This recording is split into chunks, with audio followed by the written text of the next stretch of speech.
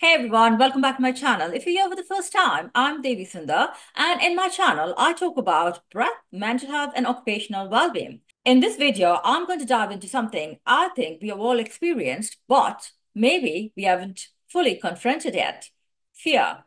And I'm not talking about the usual fears, heights, spiders, public speaking. I'm talking about the kind of fear that shows up in our workplaces, in our leadership, and in how we connect with each other, particularly when it comes to diversity, equity, and inclusion. As a psychotherapist, neuroscience coach, hypnotherapist, and respiratory physiotherapist, I've seen firsthand how fear can quietly shape our lives. But what's most striking is how often we don't talk about it, especially in our workplaces where fear is the elephant in the room that no one seems to acknowledge. So let's break this down. There are different kinds of fear, and all of them influence how we show up in the world. First, let's talk about those who are well represented in our institutions. If you are in that position of power, there's a very real fear of change, especially when we talk about diversity and inclusion. You're not alone in feeling this. Neuroscientifically speaking, our brains are literally wired to resist uncertainty.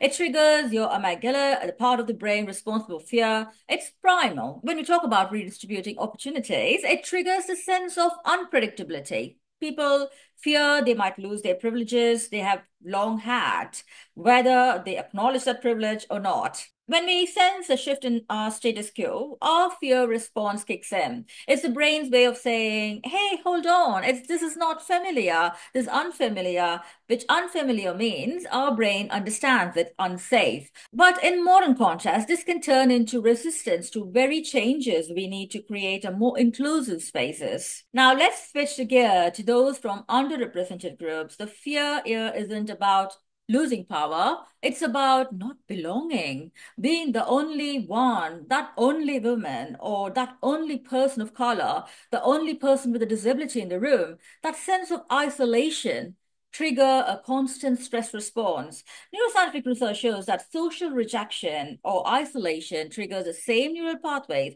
as physical pain. Think about that. It's not just a psychological experience. Social exclusion is felt in the body. The tension in your chest, the tightness in your throat, these are all physical manifestations of fear.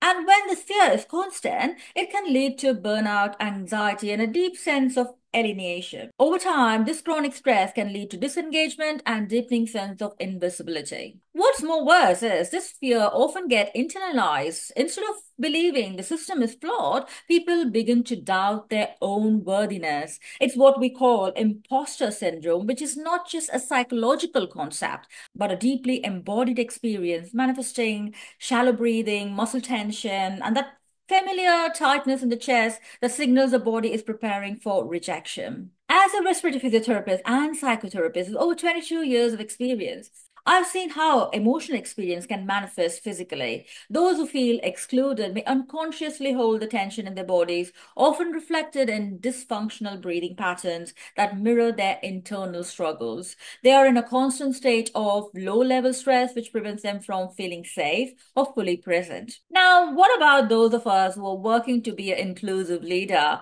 If you're in that position or trying to get there, you know the fear I'm talking about. It's the fear of getting it wrong, of saying the wrong thing, of being as hypocritical or worse, performative. This is where the neuroscience can be your best friend. Inclusive leadership requires a high level of emotional intelligence and cognitive flexibility. The function is primarily governed by the prefrontal cortex. But when you're afraid, the cortisol, the stress hormone, floods through your system, making it harder for you to think clearly or empathize with others. You're in a survival mode. The body goes into fight or flight response, and the part of the brain responsible for creative problem solving and empathy and self-regulation shuts down. Many leaders put on a brave face, hiding this fear behind the layers of confidence. But that toxic positivity I mentioned earlier only deepens the problem. It masks the very real emotional labor involved in leading inclusivity. Instead of acknowledging the discomfort, we keep moving, trying to think positive our way through it. But the body remembers. Fear, when suppressed, doesn't disappear. It embeds in our physiology, leading to anxiety, tension, and burnout. But here's the thing, fear isn't the problem. The problem is how we handle it or don't handle it. In many workplaces, we have this toxic positivity where everything has to be fine all the time.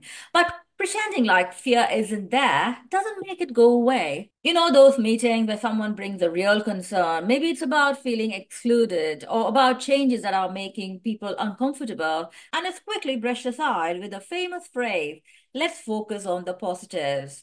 Yeah, that's what I mean by toxic positivity. Here's the truth. Fear is normal. It's human. But if we don't acknowledge it, we can't transform it. In neuroscience and therapy, we know that naming an emotion reduces intensity. Simply saying you're afraid gives you power over it rather than the other way around. And the two other important thing is, first, we need spaces where fear can be spoken openly without judgment. Whether you're from well-represented, underrepresented, or in leadership, your fear is valid. It's not something to hide. In fact, when we talk about it, we lessen its power over us. Second, leaders need to model vulnerability. It's not about having all the answers. It's about being open enough to say, I'm still learning, I'm navigating too.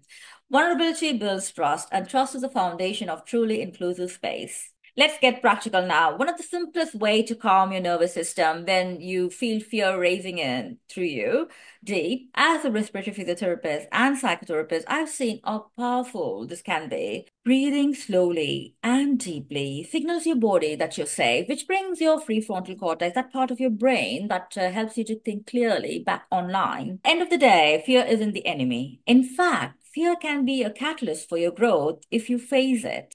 It's about recognizing fear as a natural part of the change, and it's something that we can work through together.